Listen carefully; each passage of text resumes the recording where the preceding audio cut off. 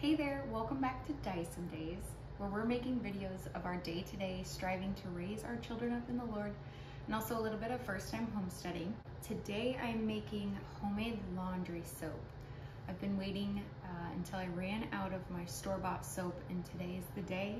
Also, the babies are both sleeping, so I'm going to try to get straight to the point and just tell you ingredients and how to make your laundry soap. Starting with ingredients, we have our soap, bar soap. I have Kirk's fragrance-free cast-style soap. I think that's how you say it, cast-style. We'll need a bar and a half of this because we'll need 6 ounces. Each bar is 4 ounces, so a bar and a half of our cast-style soap. We need 4 cups of water.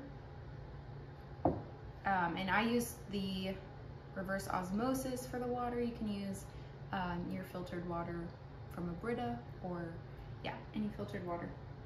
And then you also need super washing soda. This is different than baking soda. I think I ordered mine off of Amazon. I've heard it's harder to find in the store, but you still can find it or order it, and it's pretty affordable for this huge thing. You only need 1 cup for our 5-gallon laundry soap. So I have our washing soda. Next is the borax. This one you can find in most stores in the laundry detergent aisle, I believe. We'll need a cup of that as well. And then I have a 5-gallon bucket from one of our stores nearby. So this is not a food grade 5-gallon bucket. You can get food grade, it's just a little bit more expensive. But yeah, this is gonna be a ton of laundry detergent. So let's get started. So our first step in making our homemade laundry soap is to add the 4 cups of water to a pan here on the stove, and we're gonna heat that up. Medium heat works great. This doesn't need to be a boil, but enough to melt our soap. Now, because our castile soap is fragrance free, the detergent will be fragrance free, so I am adding lemon oil that I have on hand. 1 or 2 drops works great. The next step is to grate your bar soap. Now in my case, the grating I thought was taking a while. So I just cut it up into small squares and put it into the pan. Grating will save you time when you're trying to melt the soap and combine it with the 4 cups of water, but you can really do either way. I did not find my strategy to be helpful because the big chunks just took a while to melt.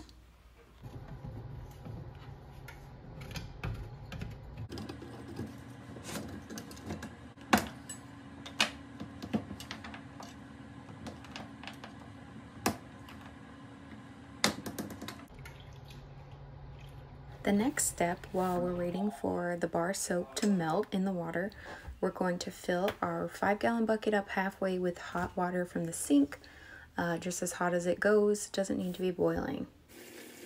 My bucket is just about halfway full, so I get out the borax and the super washing soda, and now I'm going to measure out a cup of each.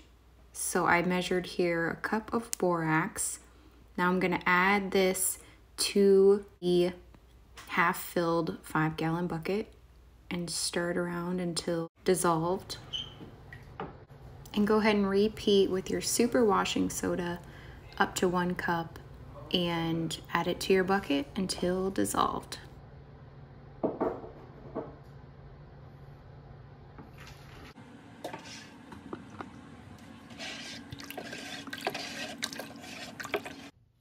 My bar soap is finally melted, so we're adding it now to the half-filled bucket. We're going to stir this really well, and then we are going to top off our 5-gallon bucket with hot water.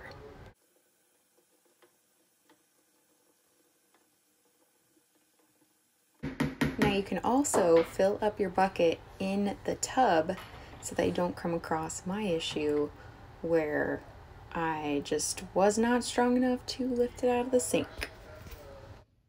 Now I have this handy little 1 gallon, I believe it was a pickle jar at one point, jar. So I'm going to fill it with detergent. Now you are supposed to let it sit overnight for 24 hours, but I have a load that desperately needs to be washed today. So I'm going to use it without letting it sit overnight. I know, you can leave a comment if I'm doing this wrong. Now for each load, you use 1/2 a cup. So if you think about it, this detergent is going to last a really long time. For just pennies, I might add.